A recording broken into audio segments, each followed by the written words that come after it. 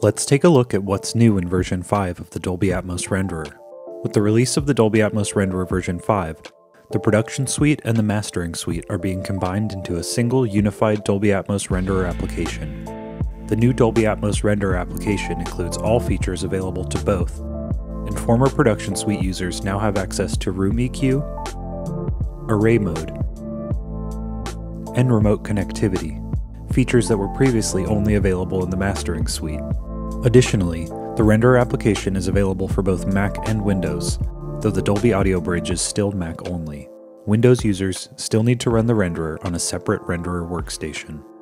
We have qualified a number of new workstations for this release, including the Mac Studio and M2 Mac Mini, as well as the Intel NUC 12 Pro and Sweetwater CS400. More information on configuring these workstations and new supported I/O hardware is available in the installation and configuration guide.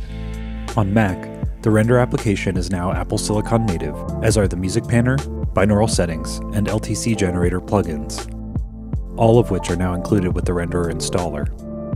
Other key features in this update are the ability to import, export, and monitor 96K 80MB WAV master files, the ability to create 512 re-renders, and retention of trim and down mix settings between sessions. Lastly, the renderer has an updated UI with improved readability and a number of quality of life improvements. The Preferences menu is now a single scrollable window that provides easy access to key settings. The menu bar has been reorganized and improved for easier navigation. The re-renders window has been rebuilt and the template for creating re-renders has been streamlined. Open master file information has moved, and unlocking a master file has been made clearer and easier.